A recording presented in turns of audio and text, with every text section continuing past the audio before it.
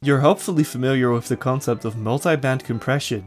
Maybe you've even seen this plugin, or this plugin, or no, not you, get out of here. Disgusting. Anyhow, it's been possible for quite some time to compress multiple areas of the spectrum separately by using multiband splits. In this case, you're using filters to divide the signal into multiple parts, which are then compressed separately. Actually, multiband splits aren't even limited to just compressors. Maybe you've heard of this plugin called Multipass by Kilohertz, which allows you to multiband basically anything in their arsenal. Just like that, I put chorus on only my mid frequencies. Neat. Unfortunately, the laws of physics do not allow us to have nice things, which means that all of this fun comes with a huge caveat. This caveat is what we'll be talking about today. First, I should explain something simple. Here's an audio clip of a sine wave with another one right below it. However, the lower sine wave is moving in the opposite direction. Let's listen to what it sounds like. Oh, wait, there's no sound. Actually, this is correct, because the clips are perfectly out of phase. They are the perfect opposites. The vibrations of the waveforms cancel each other out. If the signals aren't out of phase, they will be added together and the volume of the sine wave will increase instead. This process plays an integral part in the use of filters, because if you use a filter, some maths inside the plugin calculates the signal that needs to be subtracted or added from the original in order to achieve the desired effect. If you've been producing for a while, you've probably attempted to create your own multiband split using high-pass and low-pass filters at some point or another.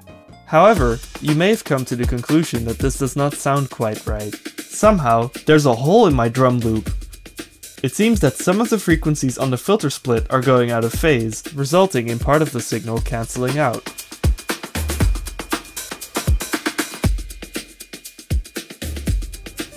You can see it here. This line represents phase, and every time it touches the 90-degree line, it's perfectly out of phase, just like the sine waves in our example. Evidently, high-pass and low-pass filters aren't really made for this sort of thing. So, how do multiband plugins split their bands?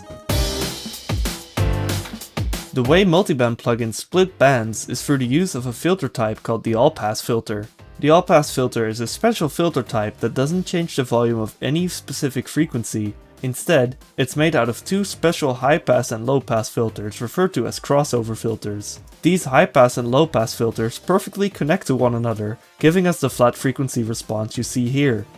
Unfortunately, this flat frequency response isn't free, so in order to achieve a clean split like this, some phase rotation has to happen.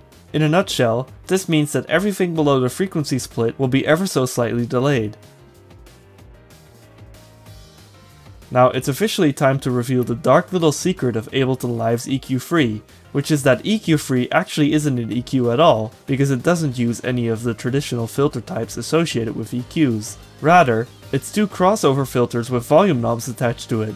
This means that yeah, EQ3 delays the lower signal twice, once below each of the two crossover points inside the plugin. I actually think it's good that EQ3 works this way, because now it has become the perfect tool for making your own multiband splits. Simply make a bunch of parallel chains, put an EQ3 on each of them, and now disable the other bands on each. And voila! Perfectly flat band splits. If you're using another DAW, I'd recommend you to get a separate plugin for making band splits, just like this one. This slight phase delay that occurs when splitting bands can actually be heard quite easily. Here are two clicks, one with an EQ3 on it, and another one without EQ3. Did you notice how the second click sounded slightly different?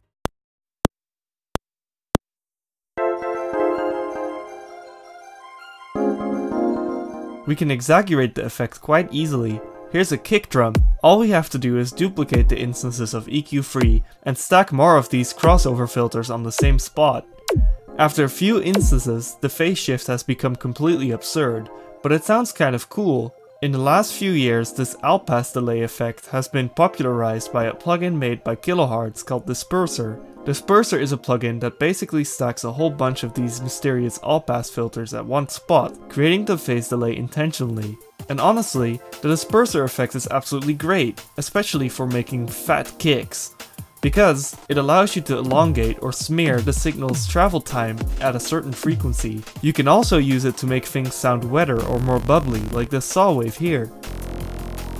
Smearing the sound is kind of like stretching chewing gum, so be wary that the volume of the waveform will be thinner in the dispersed part. Whenever I use Disperser to elongate kick drums, I usually follow it up by some other effect like saturation or compression to compensate for the volume hole created by the stretching.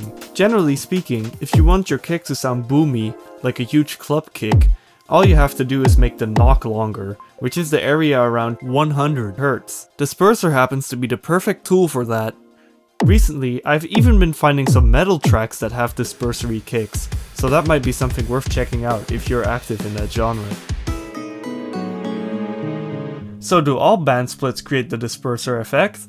Well, the answer is yes. This is something you should be super aware of whenever you use multiband splits, because simply just having them puts an ever so slight amount of disperser on your signal. For most melodic sounds this doesn't really matter much, to be honest, but oftentimes on drums it can make all the difference, causing layers to misalign, for example. Since OTT is a multiband compressor, OTT also introduces a slight amount of disperser effect, although you should be worrying about other things first if you use OTT. This is why it sounds weird when you run Serum's internal multiband compressor in parallel, because the disperser effect created by the band split starts phase cancelling with the dry signal, creating notches. Actually, you can recreate the disperser effect with live stock multiband compressor pretty easily, simply just by disabling one of the band splits and duplicating it a whole bunch. It's not just crossover or Allpass filters that create these phase delays. All filters do it to a certain extent. Really steep high pass and low pass filters also create noticeable phase smearing, referred to as ring.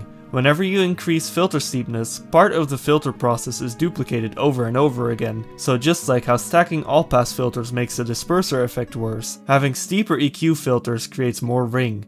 Whenever you try find a quote-unquote solution to this quote-unquote problem, you'll hear the term linear phase being thrown around a whole lot online. Linear phase filters were originally designed to eliminate filter smearing. In order to achieve this goal, the filter signal that's added or subtracted in the EQ process is delayed back in time to keep things aligned. The problem is that this time shift introduces pre-ring instead of post-ring, which is especially noticeable on transient heavy sounds like drums.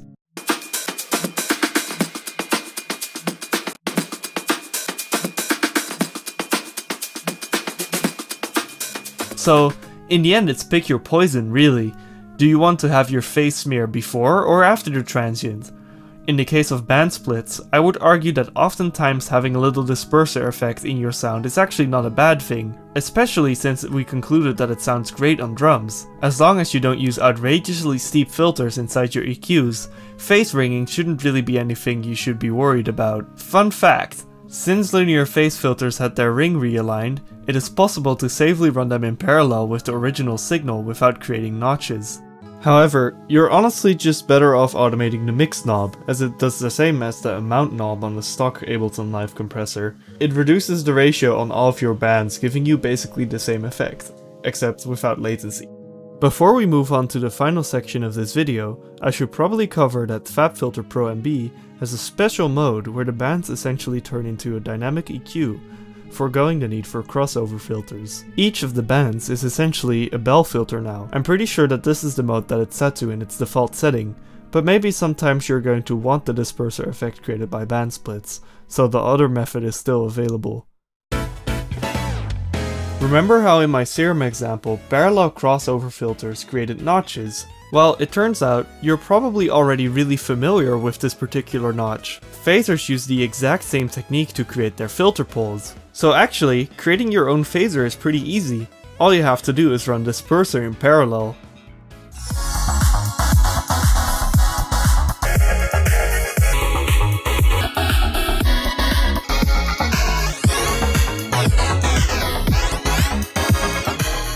There's this video on YouTube by someone named Boraska, and it has 70 views. It's called Accurate Imitation of Kilohertz Disperser for free in any DAW, and I recommend you check it out, because he goes over a bunch more of this filter magic if you're interested.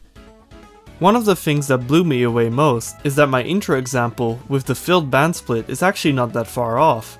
It turns out that the maths line up in such a way that if you duplicate the filter twice, it actually turns into a perfect crossover filter, making it possible to create your own. All I have to do is just take the rack, duplicate both filters, and then we have a crossover filter. And yes, indeed, if I duplicate this rack a whole bunch, I will get the disperser effect we know and love. Although I don't recommend it, because loading this many EQs for a disperser effect is kind of inefficient. Most other EQs also use this algorithm, so it's worth trying this out in your own DAW if you're interested in playing around with it. Okay, so we talked about a lot of stuff in this video, so I'm going to summarize a little bit. Originally, I had a whole part in this video here where I talk about other ways to circumvent it, but honestly, it's not really a huge problem in my opinion. It's more just interesting to know about it. And even if you didn't really follow everything I was talking about in the video, that's totally fine, because the most important thing I was trying to get across is my mindset, like how I try to figure everything out to the core, you know? So if there's any takeaway from watching all of these videos, is try to figure out what everything does and, you know, explore the physics of music.